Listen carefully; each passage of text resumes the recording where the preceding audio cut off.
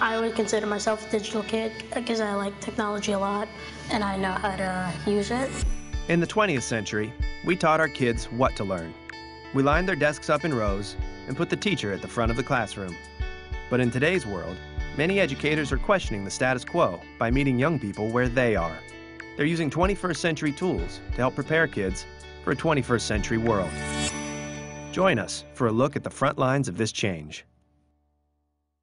Major funding provided by the John D. and Catherine T. MacArthur Foundation, committed to building a more just, verdant, and peaceful world. More information at macfound.org. And by the Pearson Foundation, promoting literacy, learning, and great teaching in local communities around the world. More information at pearsonfoundation.org. Additional funding provided by Bring your passions to the world through the power of technology. I'm in. Cisco Networking Academy. You can learn more at mindwideopen.com. Adobe is proud to sponsor PBS and Digital Media, New Learners of the 21st Century. Today's students will need creativity and collaboration for success in the 21st century. Welcome to the new literacy.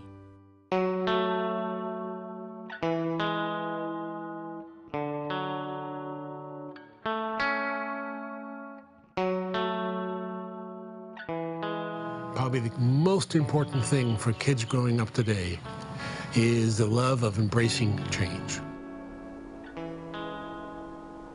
In a world of rapid change, the need to memorize something is a 20th century skill. The need to navigate in a buzz of confusion and to figure out how to trust the information that you find, if you can feel confident doing that, the world is yours.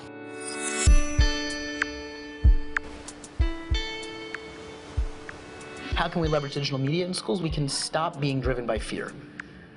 We can start to understand that this is the world the kids live in, and that our schools can reflect that.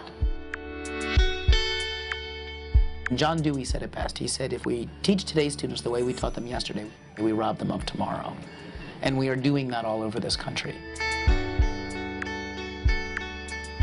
Literacy has always been defined by the technology, right? Before the printing press, your ability to orally recite something meant to be literate. And so as technology has made things cheaper, we're now saying, well, is someone literate if they cannot critique media, take media in, if they're only taking in traditional text? That's a question to answer today, but what would that mean in 2020? I would venture to say that they won't necessarily be considered as being literate. We find when we talk about 21st century skills, people often reduce them to skills for the workplace and skills involving technology. And we really are thinking about skills for creativity, for civic engagement, for social life, the full range of experiences that young people will be involved in the future. If you look around you, young people everywhere, at home, in malls, and in schoolyards, are texting, tweeting, and gaming. They're joining virtual interest groups, making and uploading videos to YouTube, and defining who they are to their friends through their Facebook pages.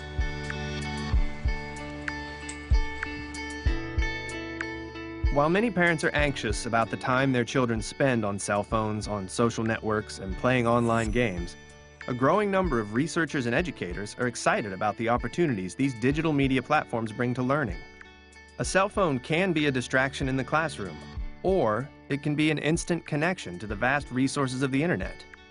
A digital life may have more virtual relationships than in-person ones, but it improves the opportunities to interact with experts and form groups to support the interests that young people care most about. To produce the new learners of the 21st century, educators and others will have to find the right balance between the perils of being always on and the necessity for young people to creatively use the gadgets and digital media tools of everyday life. For the next hour, we explore 5 stories that show how educators, inside and out of the classroom, are inviting young people to use the digital media tools they value most to direct their own learning and take a more active role in shaping their experience of the world. Good evening, everyone. My name is Bob Gallucci. I am the president of the MacArthur Foundation. I am very pleased to welcome you all here, and I thank you very much for coming. It's a wonderful and remarkable show of interest. This is, for us, the latest in a series of public events in Chicago that MacArthur is organizing in order that we share various aspects of our grant making with the city. It is a particular honor to greet Chicago's Mayor-elect Rahm Emanuel, who joins us this evening. Mr. Emanuel has taken time from an incredible and overwhelming schedule to be here with us, and we very much appreciate it. His presence signals both a commitment to the cause of education in our city and a determination to put Chicago schools at the forefront of innovation and achievement. We also welcome Karen Cantor, Director of the Office of Educational Technology in the U.S. Department of Education. Ms. Cantor has spent her career creating environments that nurture learning. She is now spearheading similar efforts at the national level. We appreciate her effort in coming to Chicago for this event, and we acknowledge the continuing support and encouragement that the Secretary of Education, Arne Duncan, has given to MacArthur's work in digital media and learning. Some of that work is represented in the PBS feature Digital Media, New Learners of the 21st Century, a portion of which you have just seen. We are grateful to PBS for doing a superb job of the documentary and the additional materials you may access on their website. Along with MacArthur, the Pearson Foundation was a major funder of the film. We are pleased to have Mark Neeker, the Foundation's president, participating in this evening's discussions. MacArthur entered this field because we recognized that digital technology was bringing fundamental changes to how young people learn and interact. We funded both the first large-scale studies of what these changes were and some of the ways schools and other learning institutions changed in response. You will learn more about these from our panelists and demonstrations later this evening. Some of the early findings are encouraging. You will have heard worries about the distractions of multitasking, about information overload, about verifying internet material, about polarizing online communities. These are real concerns. I share them. I am also convinced, though, that old literacies, being able to read well, write effectively, analyze, express opinion, and engage in debate are more necessary than ever. But we have found that in the new environment, young people can master these traditional competencies in new ways. Instead of simply consuming information, they are investigating it using digital resources. Instead of separating knowledge into academic disciplines, they are exploring the connected intellectual systems and social systems in which we live. And all this is happening in a highly participatory way with kids linked to others who share their interests in school hours and throughout the day and indeed the night. How this can be put to work in the classroom is seen at the Quest to Learn school in New York City, which MacArthur supports.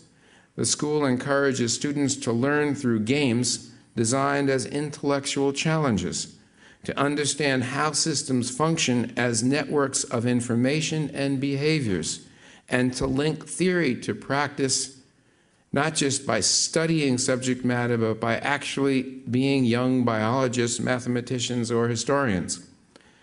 It is an exciting place to be. Next fall, a similar school will open in Old Town called Chicago Quest.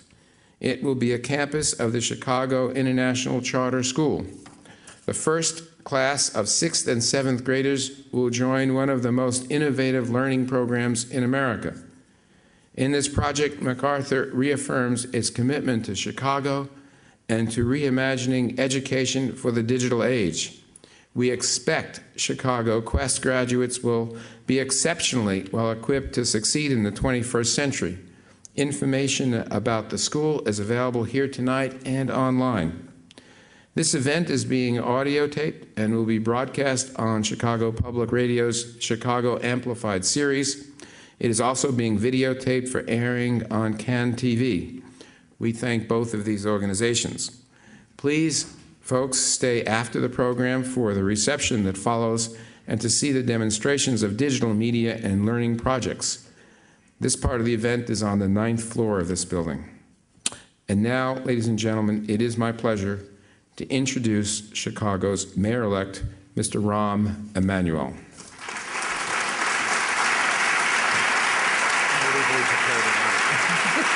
I thought so. Thank you, Bob. I'm glad everybody's here. Nice to see you. I just actually came from my old congressional district in the Foreman High School with Maggie Daly and our after-school program and After School Matters.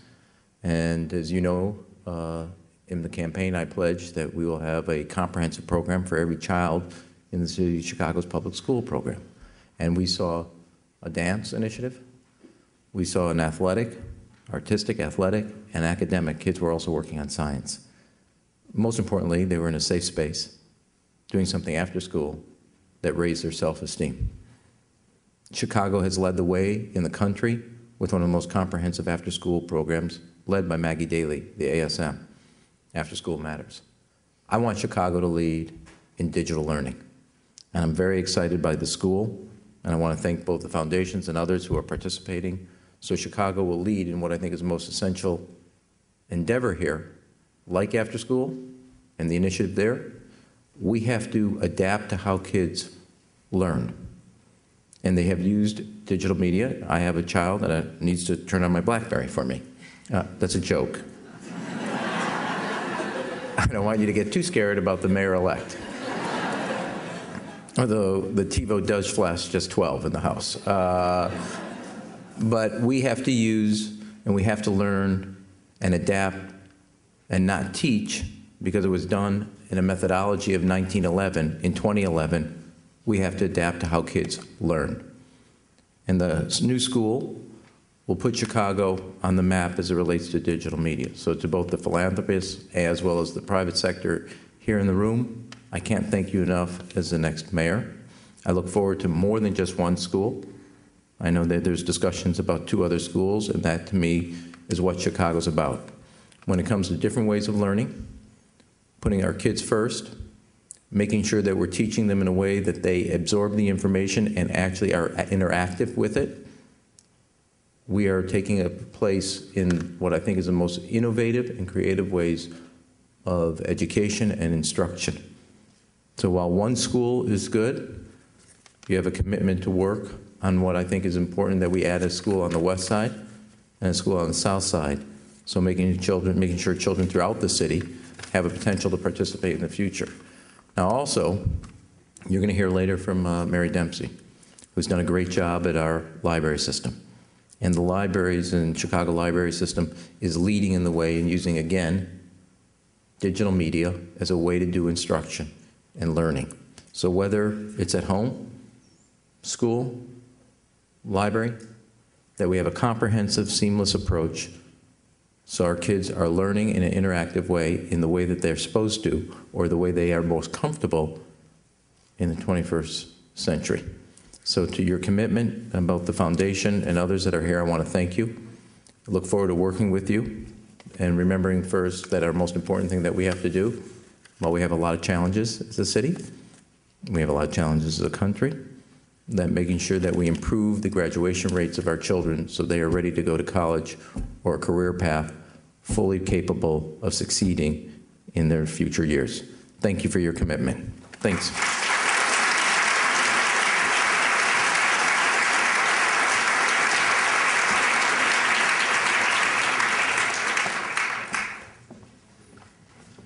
Good evening, everyone. My name is Mary Dempsey, and I'm very privileged to serve as Library Commissioner for the Chicago Public Library. And I want to thank the Mayor-elect for his gracious remarks, because I am here this evening to talk about how digital learning has transformed the Chicago Public Library.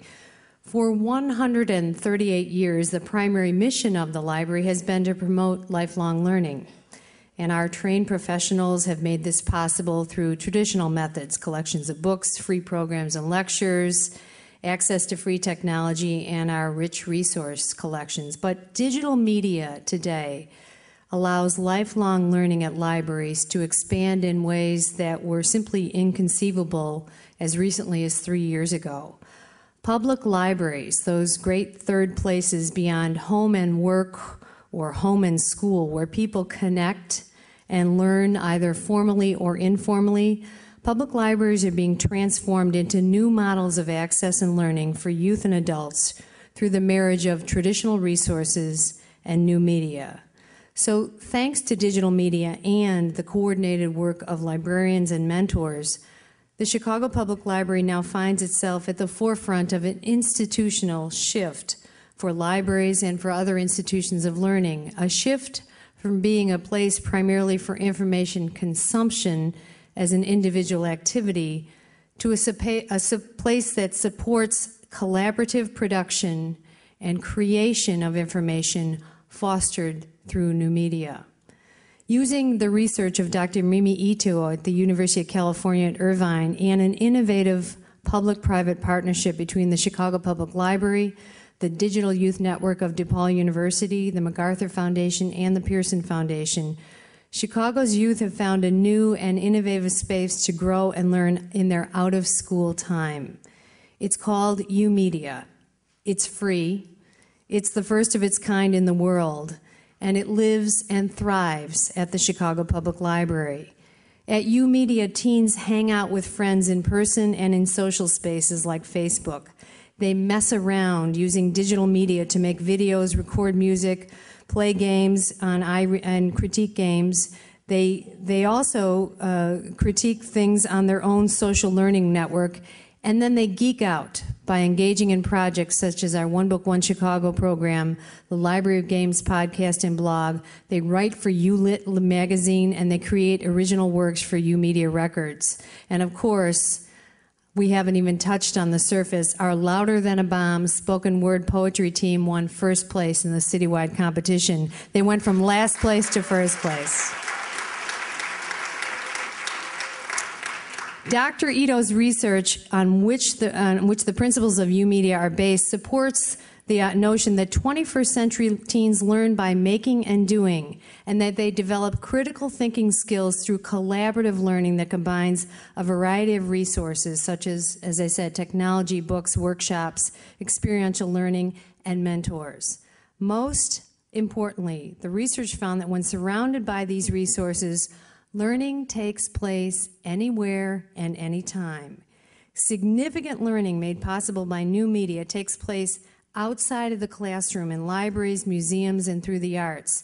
And when this research was put into action at UMedia almost 2 years ago, we all hoped for good results, but the results have been nothing short of extraordinary.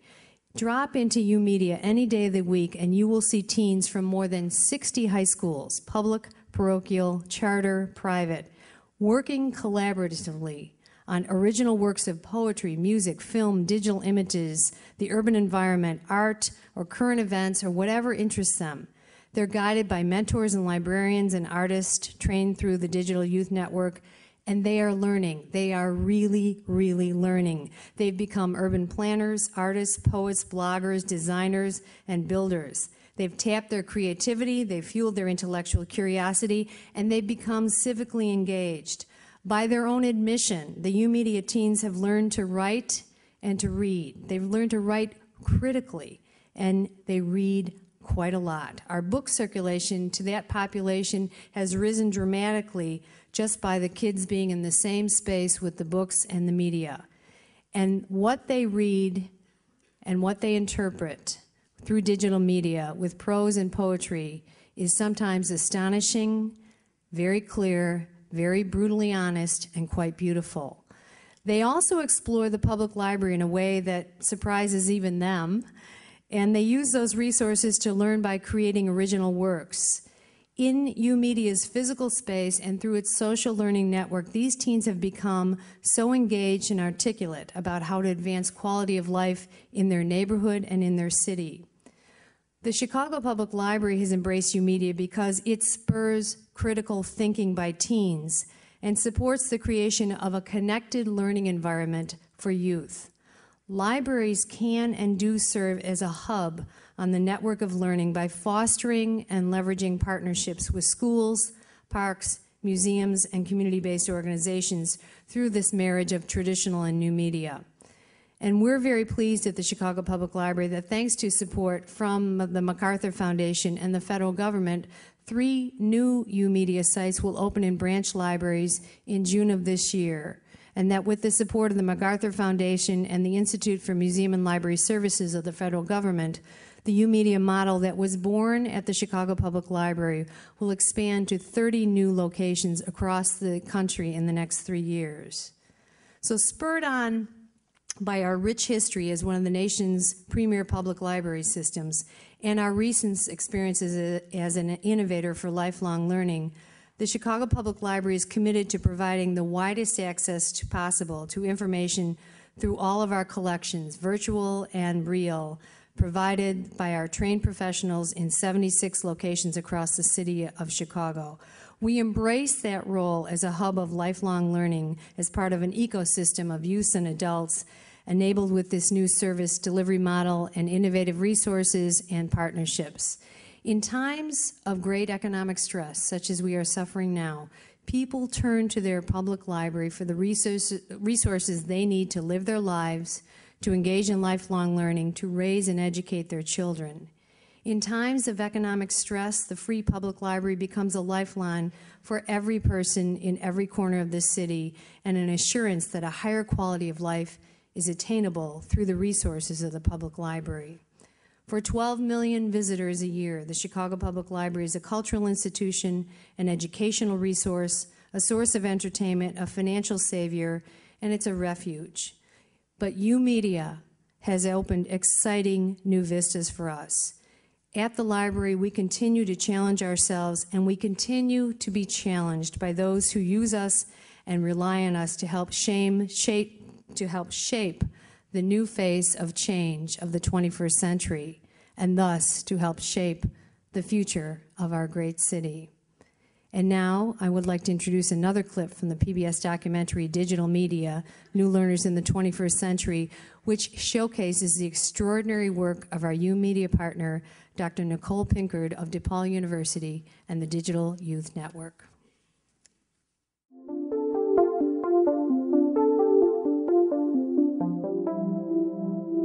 Kids nowadays, they watch the movie, they watch the music video, they look at photos, you know, they look at graphic arts, you know. So what's to stop me from, you know, having a say in what my generation sees or interprets or what they like?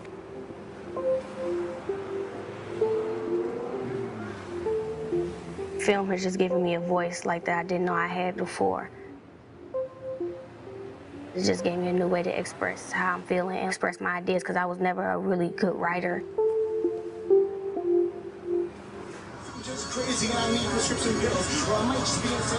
At music, it's always been something that I wanted to do.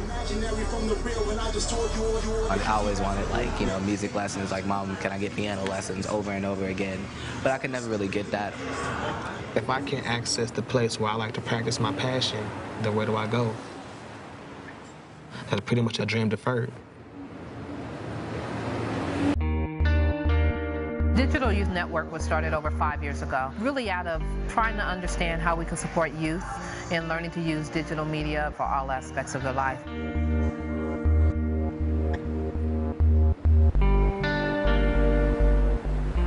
We started out as just an after-school program, but we quickly developed an in-school media arts program.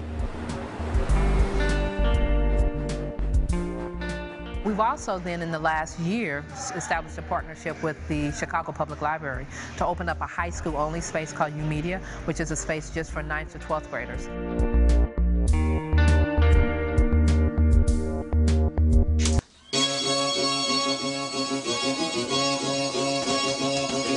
The thing that drew me in about DYN was studio upstairs.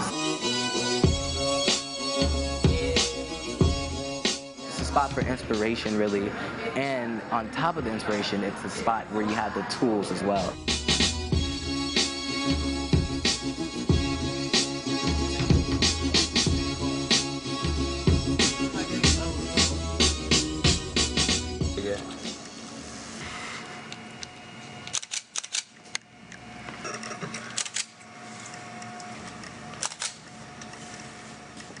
I go in there know that I want to shoot in this location, but I don't go in and say, okay, I know for a fact I want this angle, I know for a fact I want this angle. I just go out and have fun, and, you know, I talk to the people who I'm shooting. I mean, it's more like a hangout rather than an actual photo shoot. You know, it makes everything feel more comfortable, and my photos always come out better that way.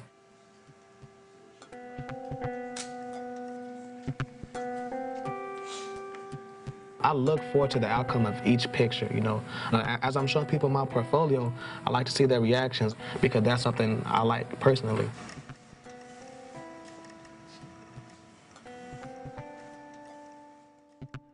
If your learning is just about what you've learned now, I mean, how much did you master? It isn't all that useful because in 5 years from now, a lot of it will be out of date or transformed, or there'll be completely new things for you to learn. So in our world, in the 21st century, kids need to get a deep passion because learning requires a lot of practice. And it kind of doesn't matter what passion you get when you're a little kid because the passion becomes about how do you become a learner.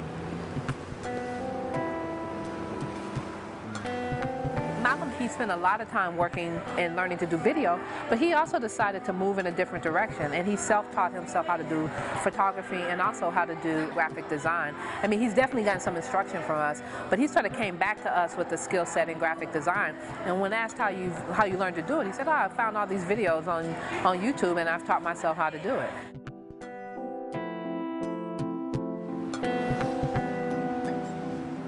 And I think there's so many examples like him of a kid that if you put opportunities in front of him, he'll take advantage of them. But if he doesn't have those opportunities, he's going to find ways to spend his time that might not be the most advantageous for him. This does keep me out of trouble, you know what I mean? I don't really have to, you know, go out and kick it until 4 o'clock in the morning all the time, you know, just to have a story to tell the next day. You know what I mean? Sometimes I could just, you know, come home, sit, you know, look up, you know, different photographers, or I can do I can retouch some stuff myself. Could I ask for blueberry and I'm tasting chocolate? We did a project 2 years ago called Division 201, where over a course of 6 weeks, we created a really nice 15-minute short on just diversity in the school and how segregated people actually are inside of the classroom. Marhaba, I'm Maritza. I'm Maritza. I'm guessing you're Maritza. I'm Mr. Cartman, and this is Division 201.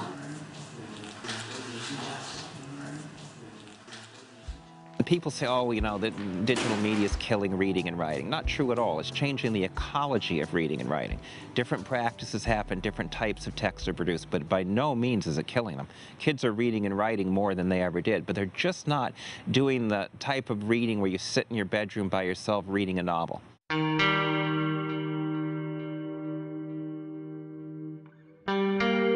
Media work builds on top of traditional literacy. And if a kid hasn't had art, if they don't understand color, if they don't understand shapes and circles, then it's very hard for them to say, oh, we want to do graphic design. You can't write a movie unless you create a script first. Oftentimes, great songs have to be written down. Right, so the final product we're seeing is often the video format, but so many traditional forms of literacies go on.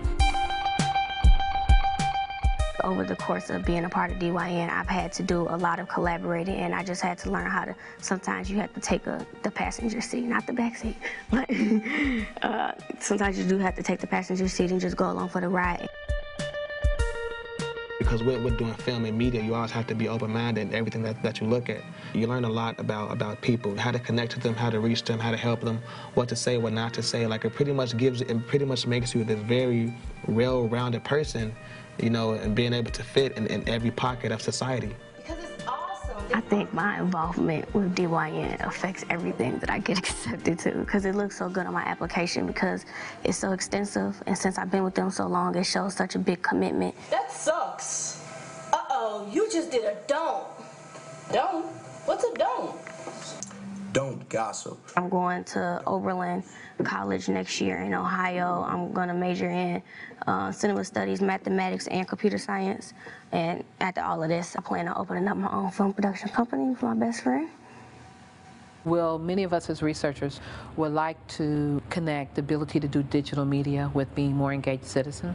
And what we saw is that as kids got older, so as they got to, the late part of 7th grade and 8th grade year, they started applying their skill set more so in the community. So initially you see them only applying them in the after school program, then you start seeing them taking them into their home and sharing it with their cousins, with their parents, and then you see them start doing workshops. We have kids doing workshops in schools, kids doing this work in their church. He's walking. I'm going to try to estimate him in that same position. The class I'm teaching is a video editing pod. It's with 6th and 7th graders. I think you did good. Like in the beginning, you actually showed Jalen instead of him popping up in the middle of the video. I started off as just a student, and now I actually have my own class when I used to just be a part of the class. And I don't know any teenager or a senior in high school that has a class full of students where they get to teach and create their own curriculum. What about that first cut? Wasn't that clean? That was good, though. That was perfect. That was pretty perfect. Teachers and schools are very well aware of the fact that a lot of learning happens outside of the classroom.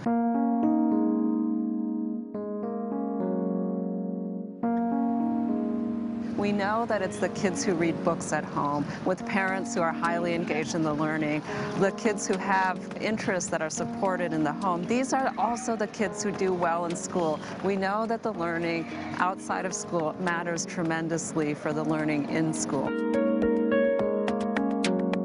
Every kid has an interest. Sometimes he doesn't know what it is, sometimes he can't articulate it, but every kid has an interest. In this day and age, the responsibility of libraries, museums, schools, after-school programs, the type of institutions we work with, is to help kids identify those interests and then progress through that interest, become more advanced. It's just the same job as a tennis coach, the same job as a football coach. It's the academic coach.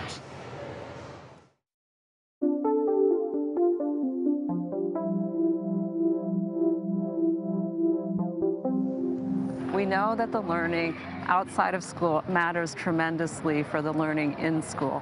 So a lot of what we're trying to say about kids' informal learning with new media is part of an already existing set of understandings that educators have of the importance of the home environment, for the peer environment, for the community, for learning that happens in schools. The question is, how can we be more active about linking those two together? And I think this is a tremendous challenge that a lot of these experimental efforts are dealing with. I think for teachers and schools and classroom learning, there's still an incredibly important role to play, which is about giving kids access across the board to a baseline set of standards, literacies, expectations about what they need to participate in contemporary society, to be reflective, and to also take opportunity of the fact that you really have kids and adults in a shared space that's safe, that's sanctioned, that gives kids an opportunity to reflect on things in their everyday life that's not just about them being immersed in it all the time. So I think that there are incredibly important functions for schools. What we're saying by valuing informal learning is not that we should abandon formal learning, but that we should get those working together in a much more coordinated way.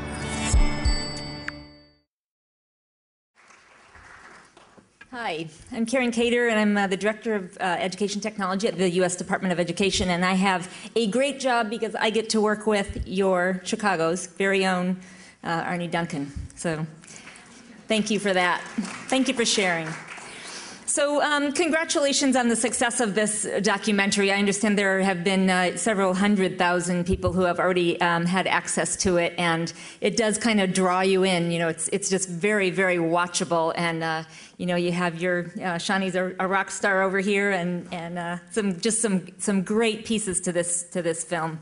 So congratulations, and a huge thank you to the MacArthur Foundation, Connie, and to Pearson Foundation, Mark Niker, for funding the production, for working so closely with it, for maintaining the integrity of the story, and to Twin Cities Public Broadcasting for actually producing this. It's really an extraordinary piece, and I'll tell you, we are encouraging all sorts of people to watch it so they really get a sense of what's going on.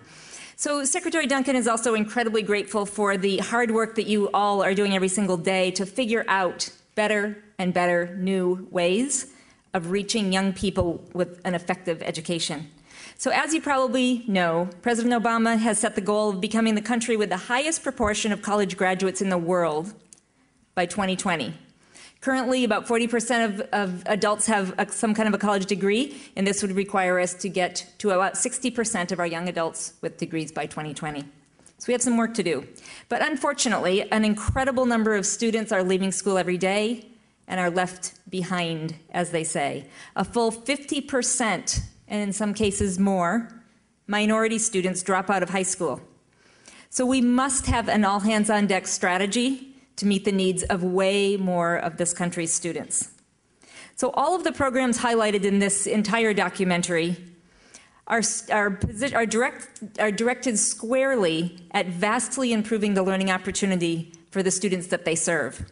President Obama and Secretary Duncan recognize that transforming the education system in this country is not as much about competition, but rather the purpose of this is to develop our economy, to engage our citizens in civics and discourse, the ability to analyze issues, think critically, to vote well, vote being informed.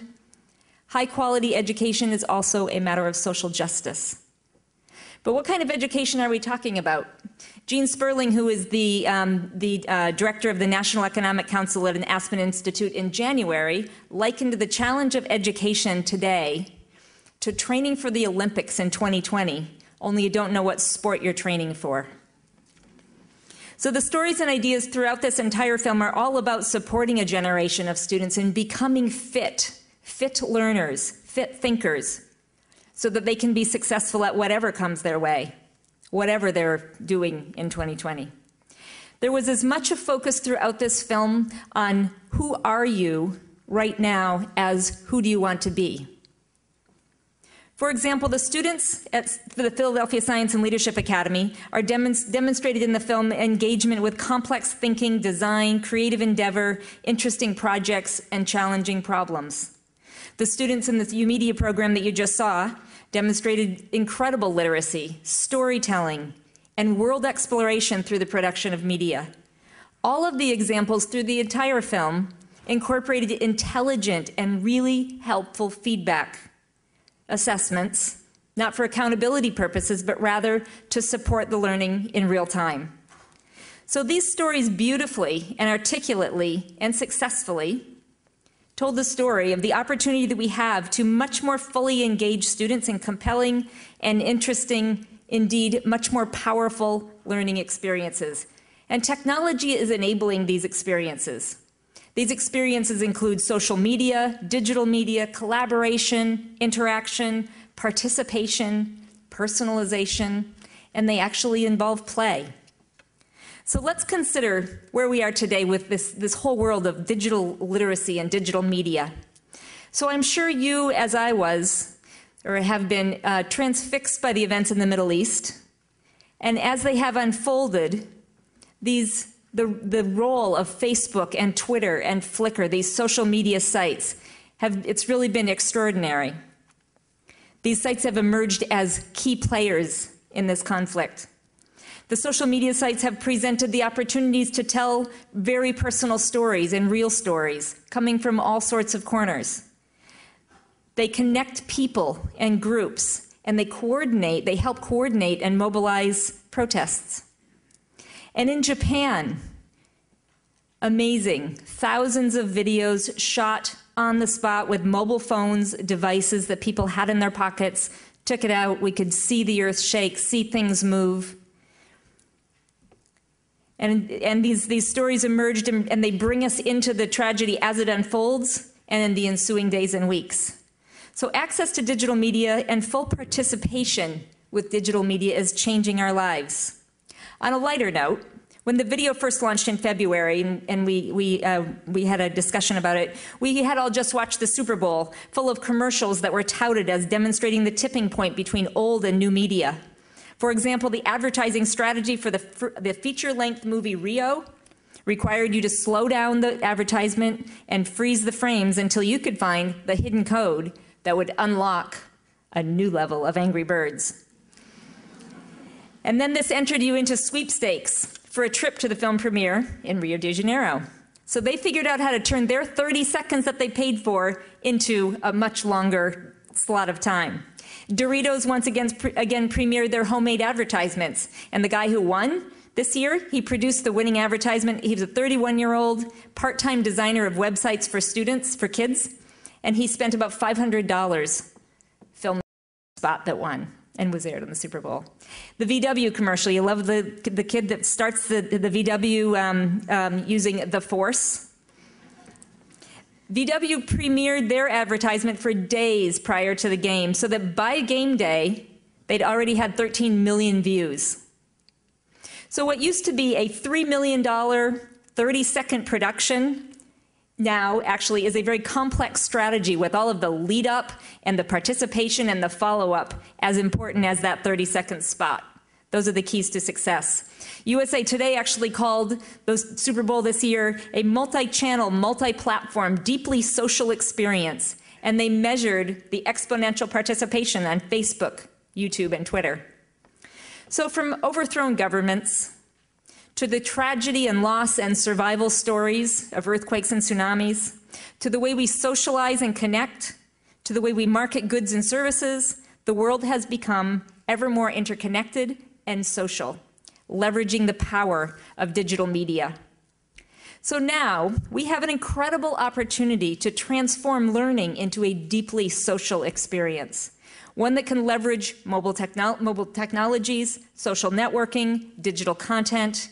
We can leverage the long tail of interest and design education environments that include prior experience, outside of school experiences, multiple languages, families, the community, all the places that students live and breathe. We can make sure that students have one life, not two, in school, out of school.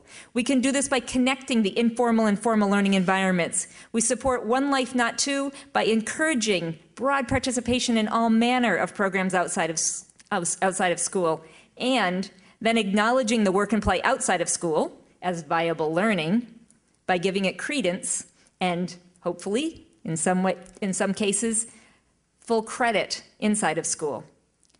President Obama in his State of the Union address said that we need to out-educate, out-innovate, and out-build other countries. So to that end, we at the Department of Education are focused on managing the transition from a predominantly print-based classroom to a digital learning environment, one with all the affordances that digital brings us. This transition is no less significant than the integration of the printing press into society more than 500 years ago. The printing press did, and now this new digital learning environment will, improve the opportunity for many more students to learn and to achieve at higher levels. This documentary, Digital Media, New Learners of the 21st Century, tells the 5 stories, each of them bringing the potential of powerful learning to life so that many more people, and I understand this film has actually kind of gone viral at this point, so that many more people can watch these stories and they can say, I get it, I get it. We can create these environments for our students as well. All of our students, all of our children deserve these kinds of powerful experiences. We must figure out how to scale up these examples and make this happen for many more students. Telling these stories is really an important part of a compelling strategy. So again, thank you for the amazing contribution of this film and the work that you all do every day to improve the opportunity to learn. And now it's my pleasure to introduce the next video clip. Yesterday I had the pleasure of sharing the stage with Katie Salen, who is engaged in designing learning environments that leverage the role of digital media and more specifically game design and game thinking and systems thinking. And just as the Chicago U Media engages students in production, not just consumption of media, Quest to Learn in New York City engages students in game design and systems thinking, not just playing games, although we also know that students playing games create an incredible opportunity to learn as well. So the next clip showcases Katie's extraordinary work and the work of reimagining learning. And in fact, the implementation of this reimagined learning design at Quest to Learn in New York City. And I'm thrilled to find out that the lucky city of Chicago will be opening their very own versions of these Quest to Learn schools sometime in the future. And with that, I think we can roll the next clip. Thank you very much.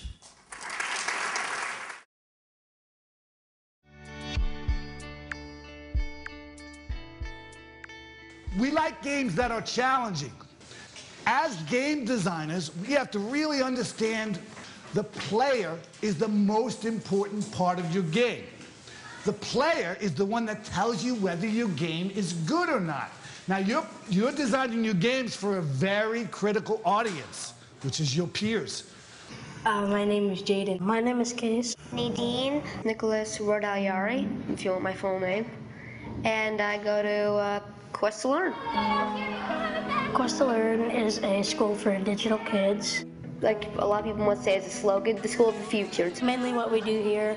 We learn and we read, but we also do a lot of digital things. We use a lot more technology at the school. We do a lot of hands-on projects. We don't sit in front of textbooks. We learn through gaming and like playing games. The teacher also does talk, tell us things. It's like we just watch a computer all day like this. It's not like that completely. It's not all like that. It's a system-based thinking, trial and error, lots of stuff that's really fun and unlike other schools. We have the basic classes of a school, but we give them different names. Like math is called Code Worlds, science is the way things work, social studies is BSP for being space and place, and sports for the mind, it's more like designing things for that class. Rocco, you want to guide me through your game? Okay. Yeah. I want to see your diagram first too. I took out a couple of things because it would have been too cluttered. Okay, so first you're presented with 3 choices. Okay. 2 of which are wrong. So one actually leads to a goal. Okay. I used to think that when I was a little kid that if you put 2 video games together in one system, they would combine the games. So I always thought it'd be really fun to make a game. Game design is not just like we click on a button and we have a full game. Game design is all about trial and error and figuring out all these things that would make a good game. The more choices you have in a game, what happens? You play it more times. You play it more times, exactly. And it is what? Because if you only have one choice, you're only going to play it once and then you're going to say, oh, I don't want to do it again. Exactly. Generally, when we work with kids around making games, it's not just you sort of set them loose in a game-making program. There tends to be a very structured way in which you pose a set of guiding questions, like, are you engaging the player? Are you giving the player feedback? Do they know where to go now?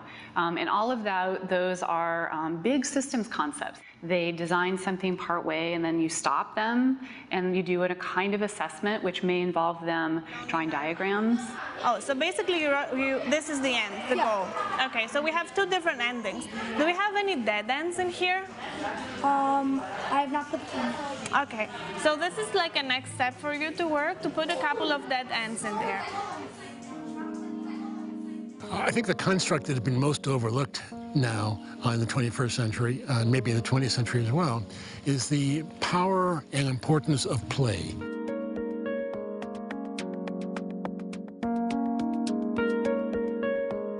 Very often when you're tinkering, it doesn't make pure logic sense. It's something you begin to feel in your hands as much as your mind.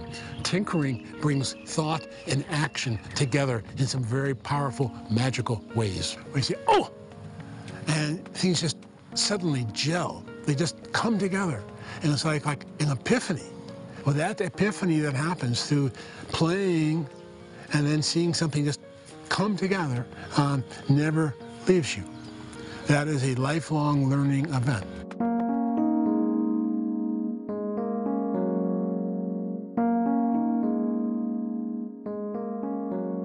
Right now we're working with Little Big Planet, the PS3 game. And we're designing stuff for Fables, Aesop's Fables. And we had to create a level by using their create level template. which is really cool. So we get to make characters and sets and stuff. There I point to that Did to work on a kind of translation project. So they're studying a story and they're looking at what does it take to translate the components of a story into a live 3D game environment. So it's a little bit like a virtual theater performance of a story that has come from a kind of oral tradition of storytelling, moved to a printed page, moved to a kind of graphic novel format, now into a 3D game environment. Doing game design in school teaches you to attack a complex problem into smaller pieces. It also makes you think on many different levels at once. By designing games, you see things in a new way. Oh, that's kind of nice with the change in background at the end.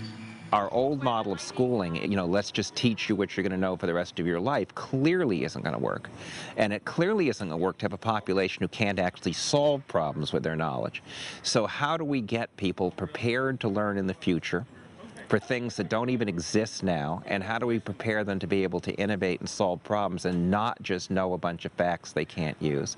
And Quest to Learn is one paradigm of how to do that, and a very thoughtful one because it's based on an analogy to games, to how people learn in games. Now, why should it be based on an analogy? A game is nothing but a problem space. What is a video game? It's just a set of problems. It could be anything. Civilization is problems in history. Halo's problems in a fantasy world of fighting. Harvest Moon is problems in farming. Chibi Robot is problems on how a 4-inch robot could clean a house. It doesn't matter what the problems are. All a video game is a set of problems that you must solve in order to win.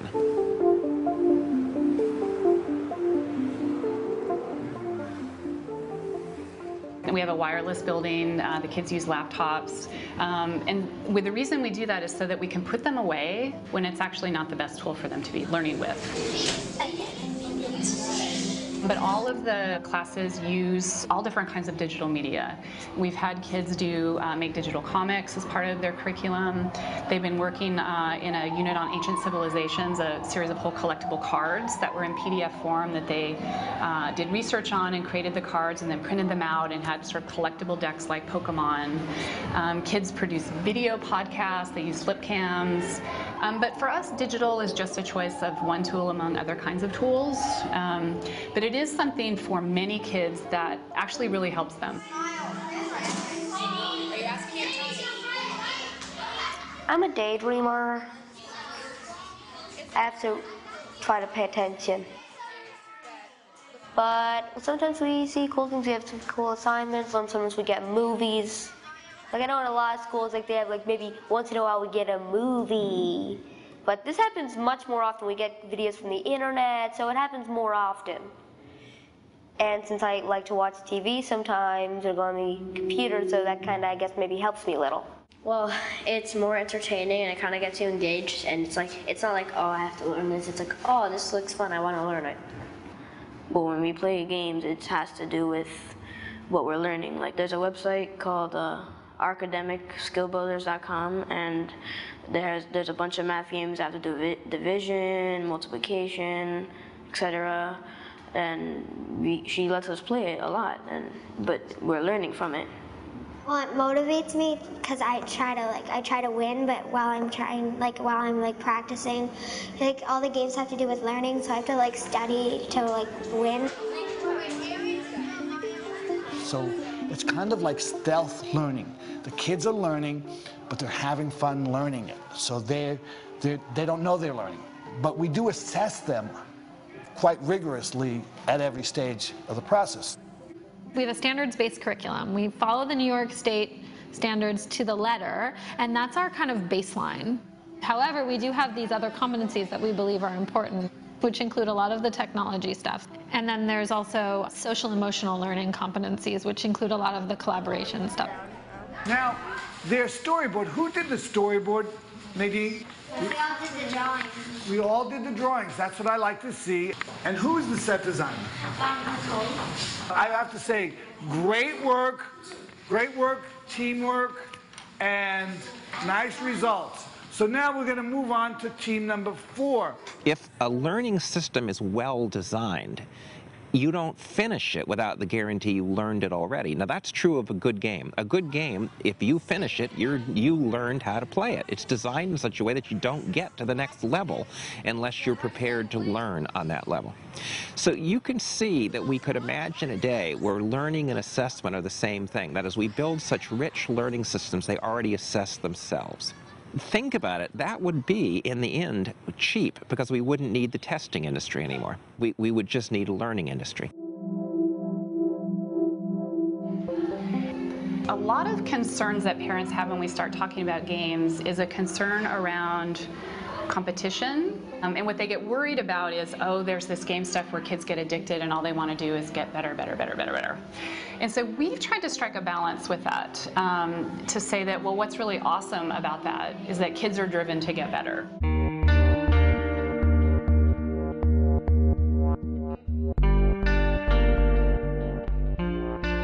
Well, addiction, we've got to be careful how we use the word addiction, because it really is a term that's used to police our culture.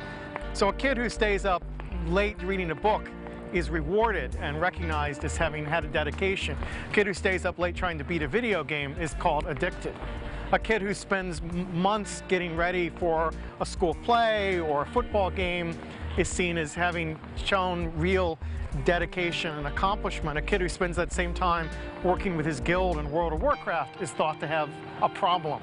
So I think there's a double standard here, and we're using this term addiction to refer to things we don't value, but that may in fact be deeply valuable for students and young people in their lives.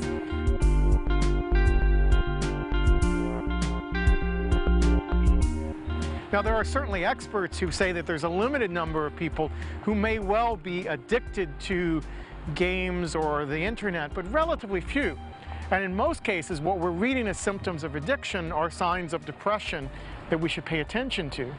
You know, a kid who's depressed doesn't necessarily have a lot of emotional energy, doesn't want to get out in the world, may seem socially isolated. But we're mistaking cause for symptom when we blame the internet or the computer game on that kind of behavior. I'm Connie Yao from the MacArthur Foundation. Hey, I'm Mark Niger from the Pearson Foundation, and we're the panel. And we're joined by three terrific folks who have already been introduced through the film. How's everybody doing? Have you enjoyed the film clips so far? Yeah, good. Mark and I have had the tremendous pleasure of working together over the last 3 or 4 years, as well as having the pleasure of having funded the film. And part of the reason for our wanting to fund the film was twofold, really. Part of it is that as we've been extraordinarily privileged to support some extraordinary work over the last couple of years with folks such as the folks on our panel tonight that have really dug in deep to begin to do the hard work of reimagining what learning should look like in the 21st century.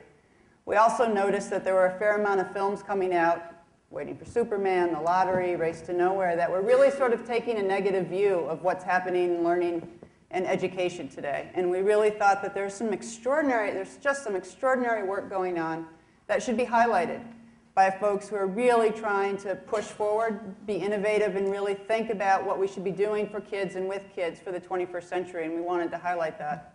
And the film has been picked up thanks to the work of Daniel Gummett, who's here tonight, and the folks in Minneapolis, in over 100 cities across the United States. It's already been seen by over 700,000 folks. It's going to be aired in Chicago on WTTW, I think, on April 4th and 5th, so I hope folks will watch the entire film and get a chance to see all there are 3 other episodes in the film, and also go to the PBS website. So, but for the remainder of the evening, we're really hoping to engage you all in a conversation. Mark and I wanted to kick it off with a couple questions for our panelists, and then also, after we're done with the conversation, there are demonstrations up on the 9th floor, which we'll tell you about. But you saw some great work both at Quest to Learn and at UMedia, and the folks who have been doing that work are actually going to be up on the 9th floor and want to take you through and show you some of that work. So we'll hope you'll stay after the conversation and join us for the reception and the demonstrations up on the 9th floor. But where I want to start, and I'll start, Katie, with you, but I'm hoping that everybody on the panel will respond to the question, is that the thing that really comes out for me and strikes me in both of the clips is how incredibly engaged the kids are, and really seem to be loving what they're doing. And you're a designer, you're a game designer, and I wonder if you could start us off just by telling us a little bit about how you think about designing experiences for kids, because it's clearly very different than what we've seen anyplace else and in any other school. Sure. So one thing that game designers think about first and foremost is what is the interesting, complex problem that you're going to drop your player into? And we talk about that as creating a need to know in the player. And so when we started thinking about the design of curriculum at Quest to Learn, the first thing we had to ask of our teachers was what is the need to know that you're going to create in that child for them to want to learn how to do fractions, to want to learn, for example, the sort of American history and the kind of rise of the 13 colonies. Without that need to know, kids tend to be not so interested in wanting to learn it. And so the way we think about the curriculum design at Quest to Learn is that we start with that need to know. So in the case of a social studies class that we have, the 7th grade teacher said, well, you know, normally we need to teach American history. They have to learn about the 13 colonies. It's kind of really boring. They have to learn all these facts. And so we asked her, well, what would be an interesting way to frame a problem that was happening around that time? And she said, well, gosh, could we think about the notion of point of view and how it is that a range of participants or stakeholders in the kind of rise of the 13 colonies, from the African-American slaves to Native Americans to British colonists, that they could experience the same things but come away with very different stories and very different points of view. And she felt like that was an interesting problem that kids would get interested in and wrap their heads around. And so we set up a unit that dropped kids into this, we called a mission, a 10-week-long kind of complex problem space that on the first day they had no ability to solve. And so the way that it was framed is that there were a set of 7 ghosts that were locked in the basement of the Natural History Museum, each representing one of those different stakeholders. And they'd been fighting for hundreds of years because they couldn't agree on a single story about what happened. And so the kids' job was to work for 10 weeks to help surface for them all of the complexity around notions of point of view and why is it that a slave might experience a story in a very different way than a British colonist. And as part of that work, they had to kind of do challenges around writing persuasive essays. They interacted with these ghosts in various ways, sometimes through digital media, sometimes through kind of primary documents. And the kids were incredibly engaged. They aligned themselves with the different ghosts. Some of them went back to their family histories. And by the end, they not only understood what had happened during the sort of rise of the 13 colonies, but they understood a lot about this notion of point of view. And what does it mean to listen to others and step into other shoes? Nicole, say a little bit both about the Digital Youth Network and how you think about designing experiences for kids in the out-of-school space, but then also what it then meant to begin to design for libraries. Because I know when I was a kid, I went in to grab a book and went into this funny smelling place, grabbed a book, and then left. So tell me a little bit about what that's been like. First, I can say we think we're on the right path with UMedia when we had a parent come down and say that they wanted to come in and see this place called UMedia because their child was telling them that they were going to the library every day after school. And they didn't believe that that was true. So when we heard that, we knew we were doing well. But it's wonderful for us to be working in the library because our work with DYN started over 6 years ago and was really around this notion of what does it mean to be literate. And we knew that definitions of literacy was changing, and particularly since we were working with students on the south side of Chicago, we knew that schools had to play a role in this. But we had to figure out the relationship between school and out of school. And that if kids were going to buy into being literate and not just say, let me do this just because, you know, someone's telling me to do it, it had to be meaningful, both at home, had to be meaningful with their friends. And so we created a way to do after school and in school. So students were learning how to develop their digital literacies around pop culture in the after school. And then teachers seeing students such as Shani and Malcolm, who's in the audience, develop these skill sets, said, hey, I think I can bring this into my classroom. And so it's like what Mary and others have said, we created the space where learning in the outer school became relevant for the in school. And from the student standpoint, they're spending 24/7 trying to develop artifacts or products, digital artifacts, that give them in some sense some type of credibility with their friends that also helps them develop their literacies.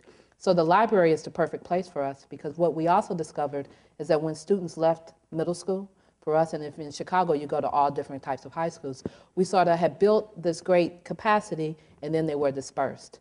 So the library is that one space where anyone can come in, regardless of socioeconomic status, where they go to school, and it's a melting pot where kids from all over the City of Chicago come together, and it challenges us to make sure that what we're doing is relevant. Because a kid in an after-school program, you know, if it's at your school, they probably have to stay there. But in the library, they can get up and walk out if they choose to. So we have to make it fun and relevant. And so that's been the most exciting part of the work so far. Mm-hmm. Shawnee, I've known you since you were in 6th grade. Very proud of you. Say a little bit about Digital Youth Network. A little bit, perhaps, what it's meant to you and how it's sort of put you on your path, perhaps? Actually, for me, it started in 5th grade when Dr. Pinker picked up, I think it was me and 4 other girls, and we started with Stage Cast Creator, which was a game design program. And I wasn't really that into it at first. I didn't really get into it until it was brought into my actual grammar school, and it introduced me to film, and it just really, really gave me a new learning way and just a new strategy to get engaged into all of what I'm doing in my work in school, because what it taught me was that there are different types of intelligences, and you can't just judge somebody based off their book smarts, because personally I don't think that I was the best writer, but DYN brought it to the program. It all started with my science fair project in, I think it was 6th or 7th grade. And my project involved using a propane torch. And of course, they wouldn't let me bring a propane torch to the display. And so I filmed it, and I created a video off of it. And the judges were blown away. I made it all the way to, I think, what was it, regionals or something. And everybody was just really, really impressed with my work. And from there, I did my Living Museum project on film. And they still use that in the example as the school of one of their best projects, and it's just really, really gave me a new voice. And I think that's what, DYN has done me. It's just shown me this new voice that I have, or a new way to express myself that I didn't know before I was, engaged with film or learned about it. And it really just, I don't know, it gave me a way to express myself, but also become engaged with so many other different types of learning, because you use media in everything. Well, I know I do now. I'm in a Spanish class, and I use Skype to talk to people who are in Spain so that I can learn my Spanish better, because personally I'm really bad at it right now. It's my first semester. But I used all different types. They have games. We have a lab upstairs, and it's really anytime that I'm struggling with something, the first thing I do is, okay, I know I love media. What's the first thing that I can do to, help me do better with it? And right now, Skype is doing really good. I talk to people Barcelona or and all types of places, and everybody's just really helpful, and it's just really, really opened up a new pathway for me. Can I ask you a question about that? You're talking to people in Barcelona, so what are you expecting now of your teachers? How do you think of your teachers, and how do they think of you? She kind of introduced me to the program, but she was really impressed when I went on in the first place, because a lot of the kids in my class, since it is a 100 level class, but a lot of people have already had a lot of experience with Spanish, so they were snap through it, and I'm like, oh Jesus, I don't know what this means. But and so we have to do an extra 24 hours outside of class as well as in class. It's a 5-credit class. It's every day, which is a lot of work. And I think I'm the only person in the class who actually took up oh, Skype, okay, let me get my hours off of that. And I talk to people, I type to them. I don't video chat them yet because I think that's a little weird. I haven't met you, but we do, but we do type and we audio chat. And when I first showed her my card, and I was like, yeah, I spent 2 hours talking to Alberto, and he's from, and where was he from? I can't remember, he's from somewhere, but there's a lot of people on my list now because they're all inviting me, because you make this profile on Mixer. And she was like, oh, wow, you talk to somebody? I was like, yeah. So you really do use these media things? I'm like, oh yeah, that's my niche. So. Well, I'm Alberto.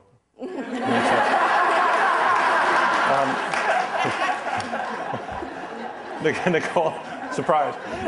Nicole, can you talk a little bit about one of the key features of the Digital Youth Network is this idea of bringing kids along and having them be mentors. Can you talk a bit about that, and also kind of what it means for a young person to go from being a student to a mentor?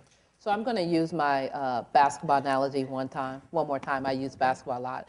In that When you're learning a sport, oftentimes you know where you are, but you can always tell, look at someone who's above you and look at their skill set and use them to gauge where you need to be. And then you always have the professionals.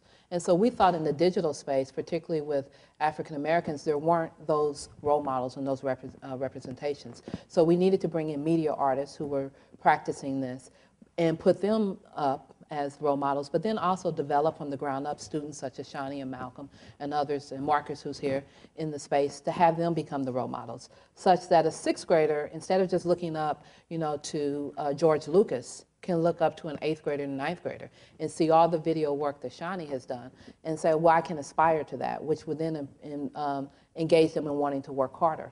And an example of this is when Shani and them was graduating for the 9th grade, graduating from 8th grade, going to 9th grade, a group of students decided, Shani did get all these special privileges of going to videotape across the school, decided that they were going to host their own competition to see who could be the next Shani and Terrence and Malcolm. And so what they chose to do was decide to videotape their graduation and sell all these CDs to people. But that was their way of creating their own audition. And so I think the challenge for us is to figure out how do you create, and it's borrowing from games. Games are great because you think you can succeed. And you don't take on easy challenges in games. You want games that are going to challenge you, but you think you know how to make that next logical step, which keeps you in your seat. So we wanted to create in the digital space the same thing. Put obstacles and milestones and people in front of them that any kid can say, I can do that. I know I can do that. So now let me sit in the seat, do the work, and get to that next level. I know that, Kate, is very much the orientation of the Quest schools, but how did you find teachers who were able to do that? And could you talk a little bit also about what it means for parents to drop their kids in that space and how it changes the relationship between the parents and the school? Sure. When we first started talking about the school, people looked at us in very skeptical ways and said, you'll never find teachers that can teach in this model. And what we said is, actually, we think there are thousands of teachers that can teach in this model. And we looked for teachers that were passionate about learning. They were very curious and engaged in trying to understand how to design experiences for their students that gave them a chance to be creative, as well as they as teachers a chance to be creative, as well as their students. They were teachers that cared about innovation and had had some experience in their lives of operating within a space that was willing to kind of work in and around rules.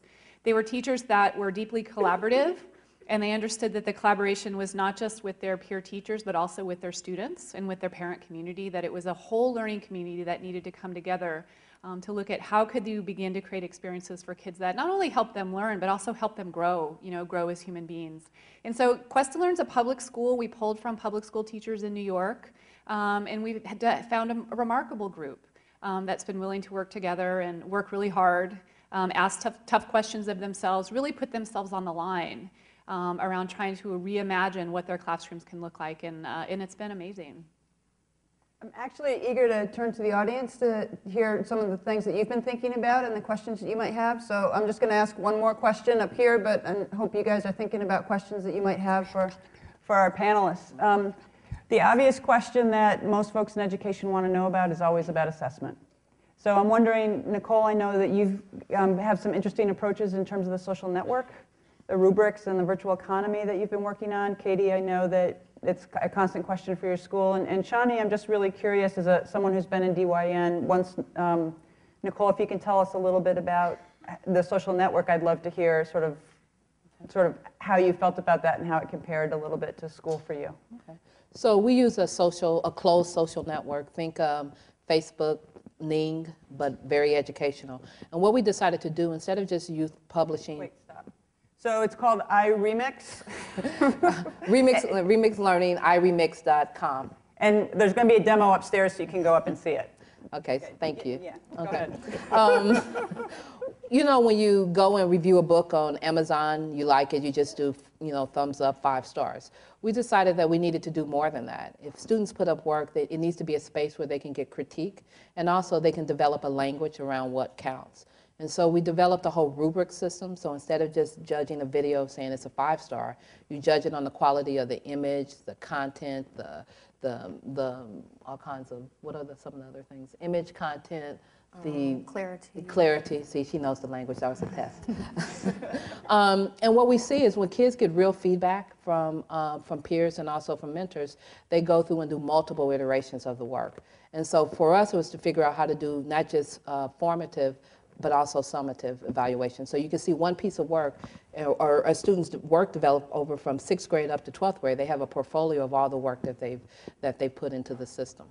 And so a piece of work might be a documentary that you're working on, for example. And so say a little bit about how you'd experience that, Shani. Well, I've experienced it on both sides of the fences now since I was first a student and then I became a junior mentor.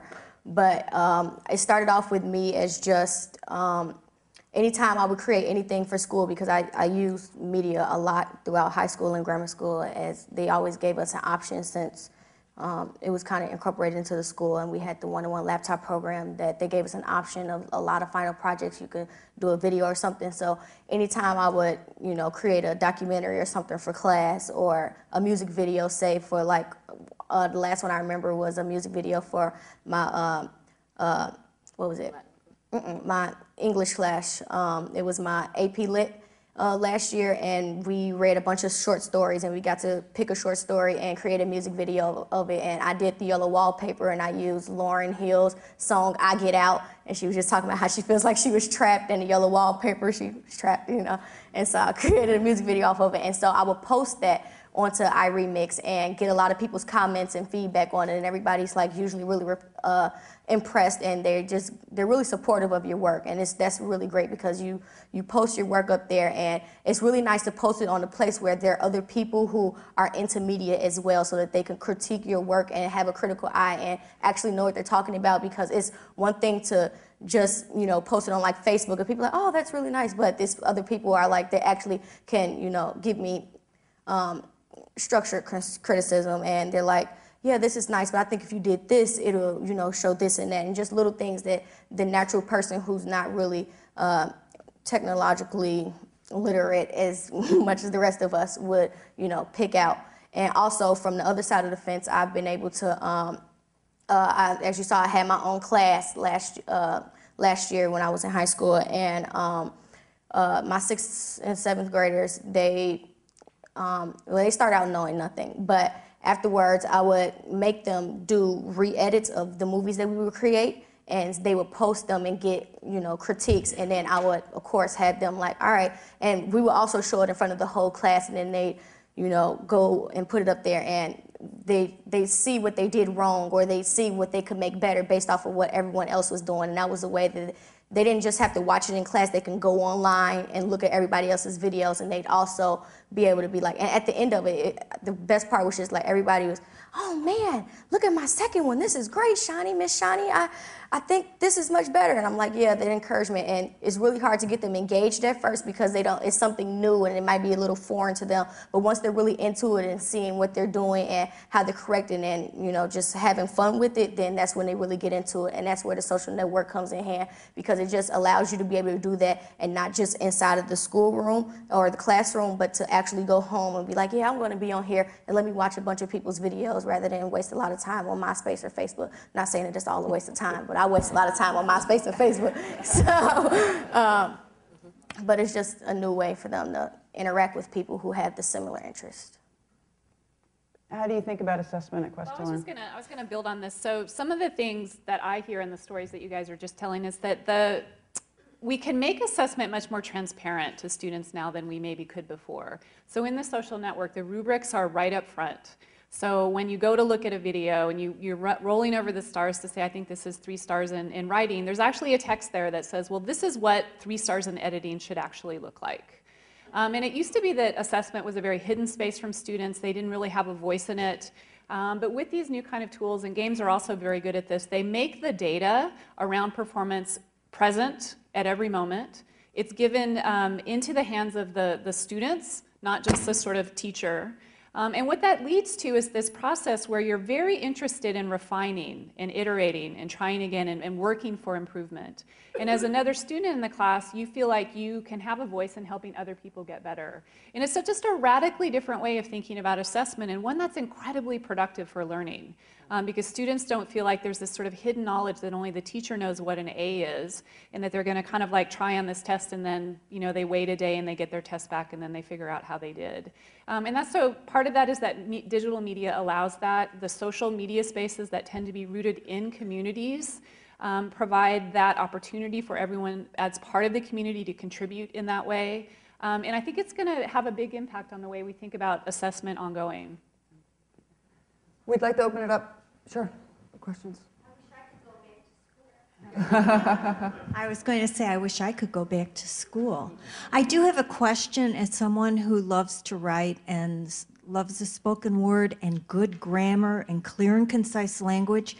Is there any way in these programs to incorporate attention to that? Because I go on Facebook and my younger relatives don't have those skills.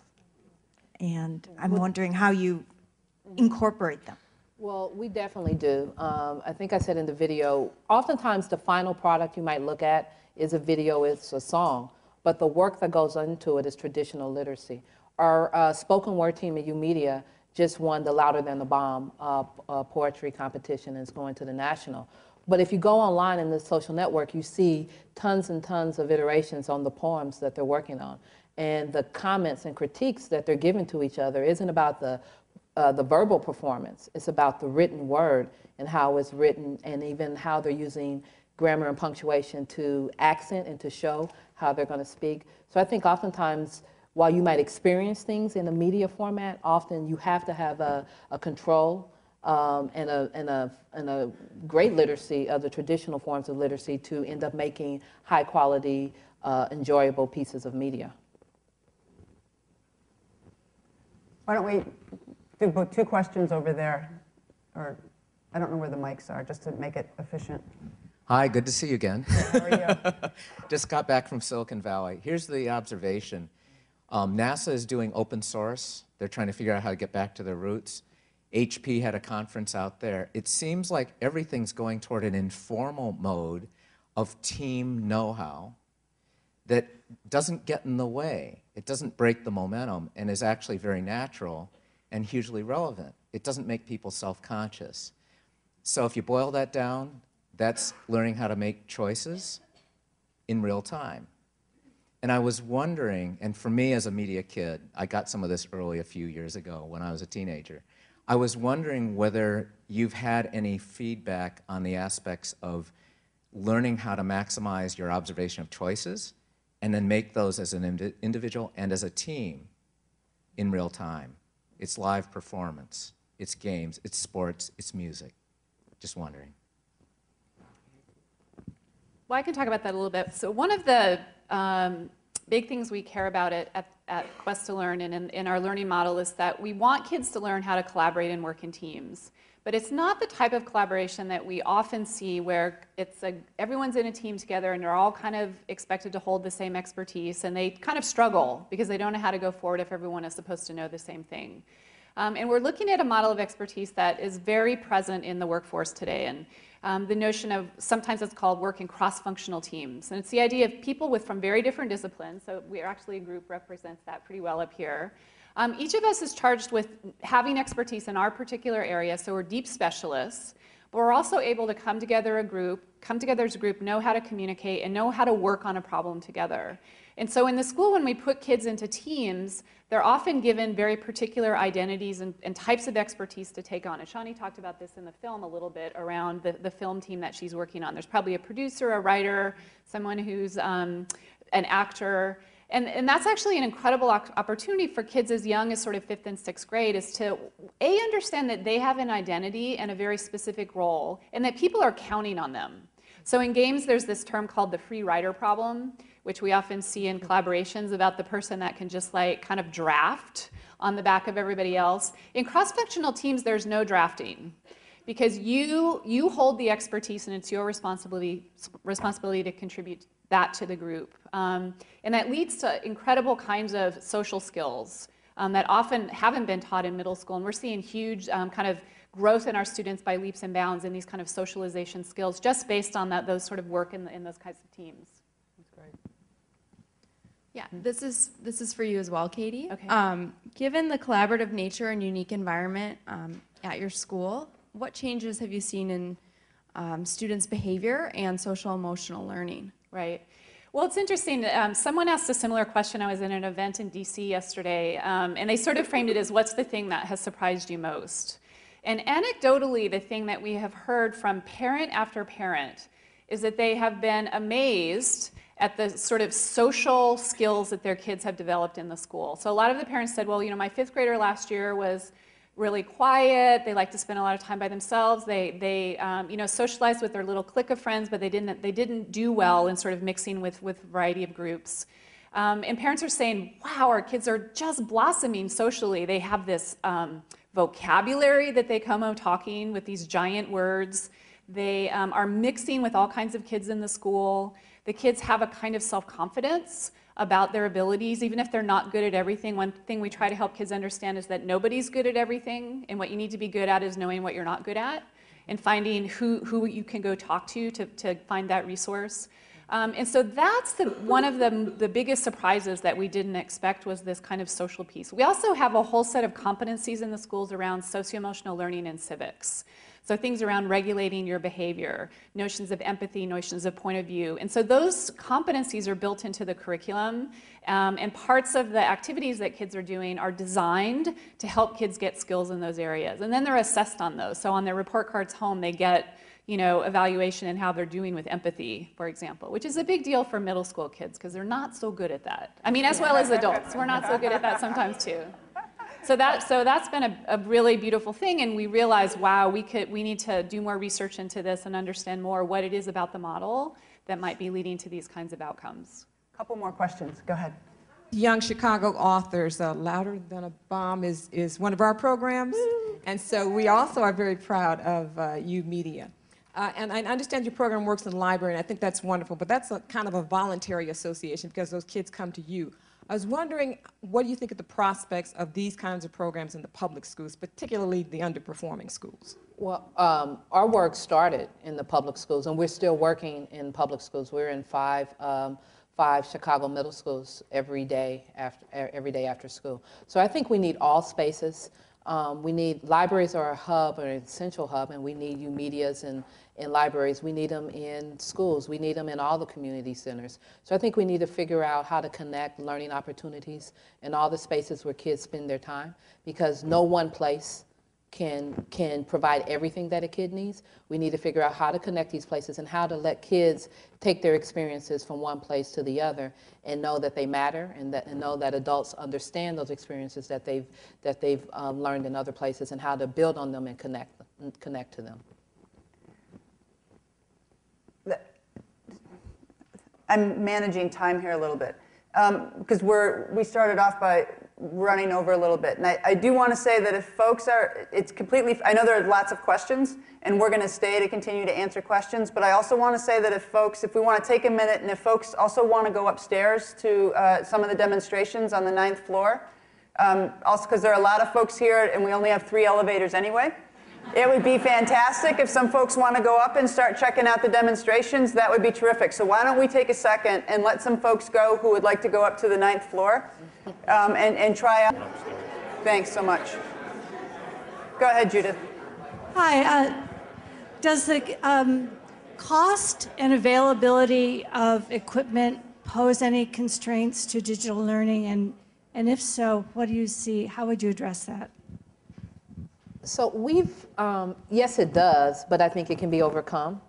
We've always had the mindset that when we started our work, even on the south side of Chicago, that we can figure out how to make the technology affordable, and we're able to do that. But now the cost of technology is getting cheaper and cheaper. So 4 and 5 years ago, you might have to pay $1,300 for a laptop. Now you can use an iPad for $300 to $400 or $500, can do some of the same things. So there's always going to be high-end technology, but there's also then what used to be high-end becomes much more affordable. So I think we can figure out how to make things accessible and doable on smartphones. And also a thing that has happened that I think is really advantageous is to move to cloud computing, where so many of your applications are on the web, in the cloud. So Google Docs or things like that, if you use these types of programs, they're, instead of you having to have everything on your computer, it's stored in the cloud is what they call it. So you can access it wherever you are, which means you don't have to have as technical of a machine. So we're getting to the point where ubiquity of access, everyone having access to some type of computational device, I think is going to be the norm, and we can build around it. Go ahead. And then, so I work for Northwestern University up on the north end of the Chicago area, and I work specifically with faculty and graduate student instructors in promoting teaching with technology and learning with technology. So I guess I'm just curious to hear, I guess primarily from Shani at this point, given the fact that DYN and the Quest schools are preparing kids in such exceptional ways, I mean, my main concern is whether faculty at our higher education institutions are going to be ready for these impressive kids. So, I mean, Shani, you alluded to this already in terms of your Spanish class and explaining your tech savviness and preferences to your instructor. But what other responses have you seen in terms of what your unique skill sets are, and how have you worked with instructors to help them understand what your skills are and how you prefer to learn? Well, one thing that I've noticed is that with my digital media skills, it's kind of made me the teacher pet, because they've always come to me and asked me how to, oh, Shani, I need this projector set up or something like that. So there is a slight gap in between our, technology literacy, but it's also like giving them like an open mind to want to learn about it, because a lot of times you find that people who have not grown up with digital media think that it's just a bunch of mess, and they like these computers. Oh, what? I don't care about this mess. Give me a piece of pen and paper, and I'm like, I'll type it on my phone, and but they're much more willing to learn. And yes, there have definitely been some bridges we've had to cross with, like how they, for example. I like to use on Word, they have track changes to edit a paper. I like to use that instead of, just going through and marking up the paper with red pen all the time, because you can type more on track changes and you can see exactly what they're doing. But, the regular teacher doesn't necessarily know how to use those type of functions on Word. But once they see what they can do, they're actually really, really open to it. And so I think we're bridging the gap, and it's actually bringing the students closer to the teachers, because now it's not just student teacher where they all perform just one function where I'm the student and they're teaching me. Now I'm actually being able to teach them something and they're teaching me something in return, and I think it just kind of brings us together and gives us a level ground for us to, get along on. Can I say something? The Pearson Foundation does a lot of training of teachers in this space, and one of the things we've learned by doing that is the easiest way to get teachers to understand this process is by treating them like the way the students are treated in these environments, and to focus much more on sort of the how and the what rather than the what of whatever happens. So I would just recommend, we do this a lot, we work together with the Smithsonian where we bring teachers. You just have to think of some environment where they get to act like interested students. And that's very jarring, I think, at a certain age, but we found that it works. Mm-hmm. Phil, I just want to add one thing. So it's, I think it's a bit of a misnomer to think that we're in a day and age where you can learn everything. We know that we can't. And in fact, the technology that we know now will look different even next year. And so this idea that we're trying to cultivate in students to be flexible and adaptable and to be learners, to constantly be learning, is also a disposition we want to make sure teachers have, whether it's middle school, high school, or college teachers. Because the truth is, we're not in a day and age anymore where you can just learn to run the slide projector or how to do this one thing and it's going to be that way for 20 years. It's not. It's going to change from year to year. And so that, I think, is just a mindset that we have to start to cultivate. And once you have that, Don, good. did you have a question? I just wondered about do we know anything about what is happening to kids who are not in this program? I wonder if they, in interacting with children who are, if response, oh, she's in this special school, or is it, even though I can't get into this program, I want to do some of these things.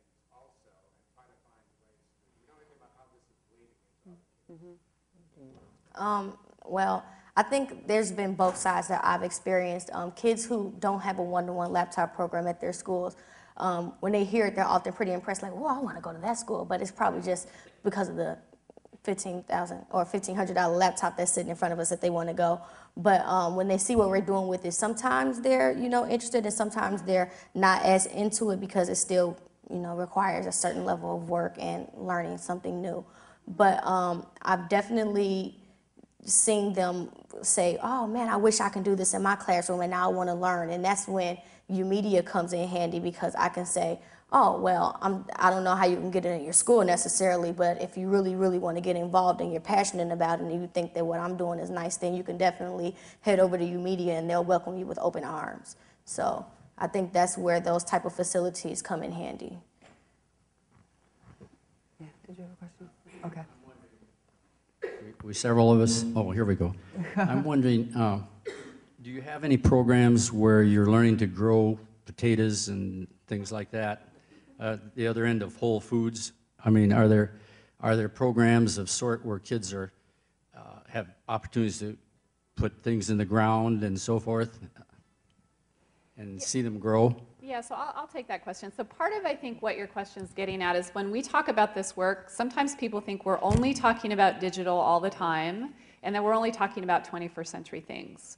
And in fact, I think, Nicole, you're really clear in the piece about this, is that this work is about bridging very traditional notions of literacy and also hands-on stuff, like growing things in a garden, with some digital stuff. So the kids at the school right now are working on a sustainability unit, and they're growing things in the lab, and they're monitoring, using digital sensors to monitor oxygen levels, and they're learning about kind of data.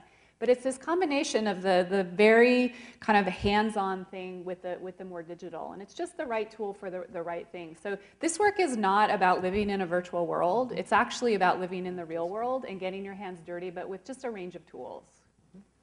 I've been told that I should just do one more question, and then our panelists will be here for folks to come up and ask questions of, and I want to invite everybody up to the demonstrations. Before I do that and give you the last question, I also want to thank Malcolm for coming and joining us. Malcolm, if you could stand up for a sec. He's at DePaul. Malcolm, who is also, who I met also when he was in 6th grade, is also now a student at DePaul. So thank you. Go ahead.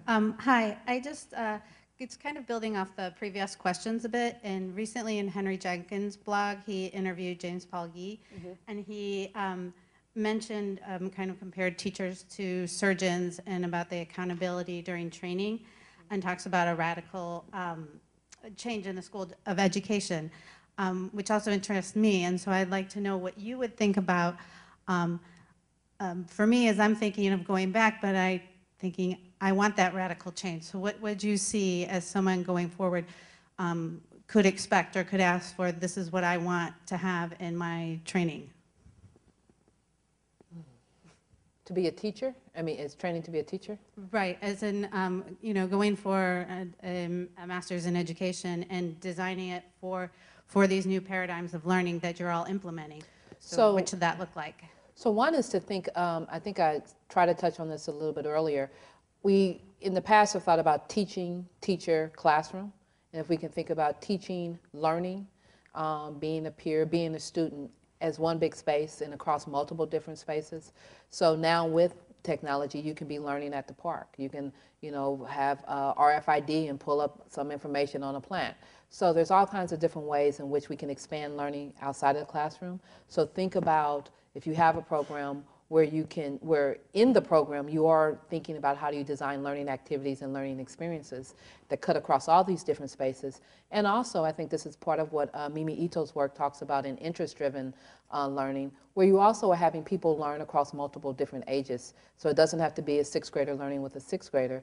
If a 6th grader knows something that a 12th grader or a 21-year-old knows, there's ways in which you can build these relationships. So getting outside of the box of thinking about time, geography, and also age as constraints on learning would be important.